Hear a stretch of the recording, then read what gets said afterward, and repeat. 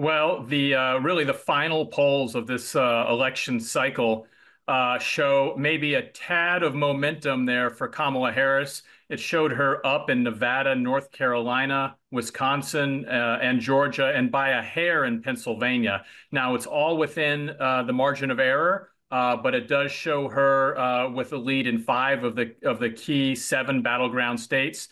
She's essentially tied with Donald Trump in Michigan, and Donald Trump has about a 4-point lead in Arizona.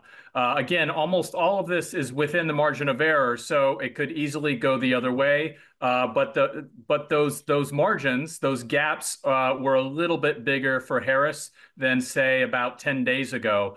To be fair, it was a very difficult week for Donald Trump last week. He got hit on a number of fronts, including for that rally at Madison Square Garden, and for a lot of the commentary that was there. And so it's heading into the final stretch, though. It's still all razor thin. And what are the final messages to voters from both of the camps, Bill? Well, they're both hitting hard on economic issues, and their economic visions are very different, of course.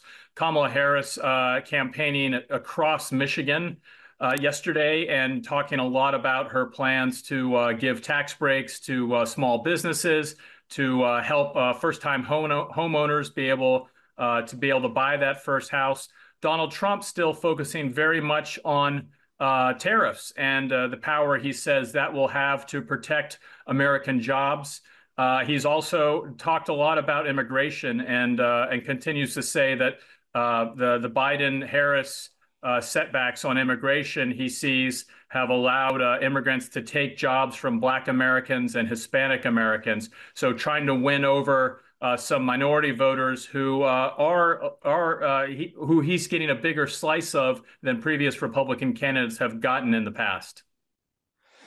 Bill, this has already been a hugely dramatic election campaign in the US. Assassination attempt, a change in name at the top of the ticket mid-campaign. How dramatic should we expect the next couple of days to be when we're thinking about when we might know the results?